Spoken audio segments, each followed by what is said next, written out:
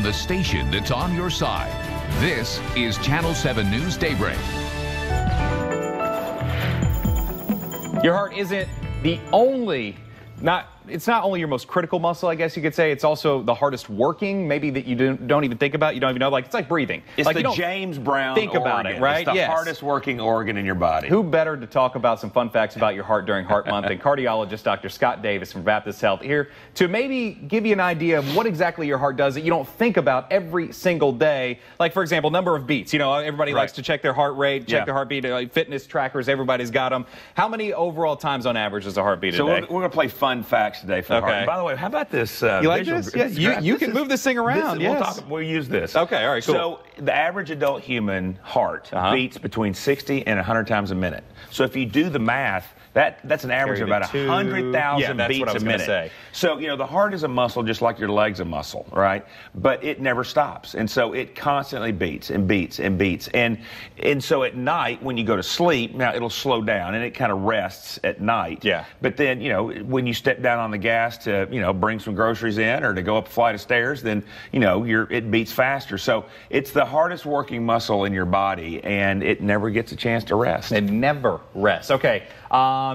Let's talk about age and fitness level. You mentioned carrying groceries in, but a lot of people like to go and exercise and work out. Yeah, and so, but as you age, your heart rate slows down, okay? And as you become more fit, your heart rate slows down. So people know stories about like marathon runners who have resting heart rates in the 40s because they're so conditioned. But then also as you grow older, as you mature, as my grandmother would have said, then your heart rate just intrinsically gets slower. That's why as we get later in our season of life, say in our 70s and 80s, the intrinsic heart rhythm slows down to the point that you might need a pacemaker. I'm not saying everybody does, of course, but that's just a natural part of aging. So newborn heart might beat upwards of 100 to 190 beats a minute at times, but then as you age, that continues to progressively slow down. So your RPMs kind of slow down. The thing I tell people is the heart's nothing more than a fancy pump. It's like a motor in your car or your truck. All these different pipes and lines that pump the blood everywhere, right? So you know, if you want to like say, okay, well,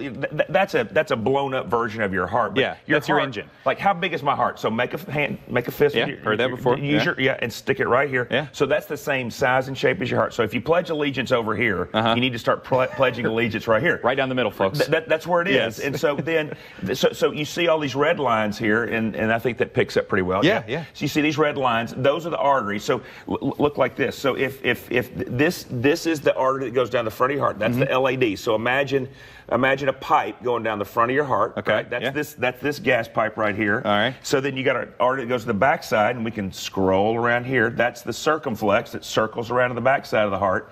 And then the right coronary artery, this red one here, it's like the base of your palm. So we have 3 gas lines to get oxygen, to get gas to the heart pump. And then when one or more of these becomes blocked, then we're not getting enough oxygen to the heart tissue. That's angina, right? And so that's when we come in and do angioplasty or bypass surgery. So many different things coming together for just one muscle to make it all work. And the folks at Baptist Health and the cardiologists and Dr. Scott Davis and his crew make sure that yours keeps pumping. Dr. Davis, as always, good to see you. Have a great week. All right, you too. There's the number for the Baptist Health Line on your screen.